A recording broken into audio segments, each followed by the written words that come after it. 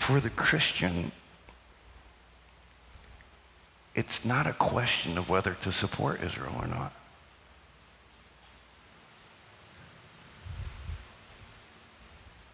It's not even an option. Again, we see, I will bless those who bless you. That should be enough.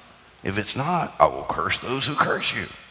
And if that's not enough, we're told in Psalm 122 that we need to be praying for the peace of Jerusalem.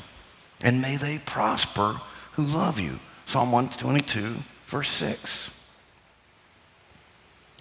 Pray for the peace of Jerusalem. May they prosper who love you. And in verse 7 it says, peace be within your walls and prosperity within your palaces. I love to let Jewish people know that I love Israel, and I'm praying for the peace of Jerusalem. Shalom, Yerushalayim. Now, understand that when we pray for the peace of Jerusalem, when is peace going to come to Jerusalem? We've been trying to work out peace for 2,000 years there. There's going to be a false peace for 42 months. But I mean, when is real, lasting peace going to come to Israel?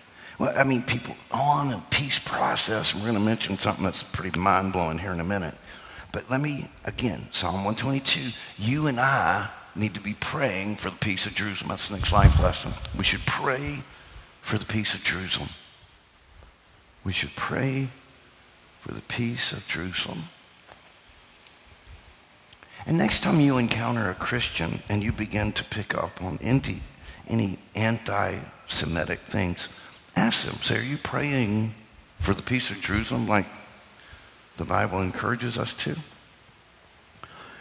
And I mean, it doesn't have to be some epic prayer of biblical proportions. I mean, just, God, bring peace to Jerusalem.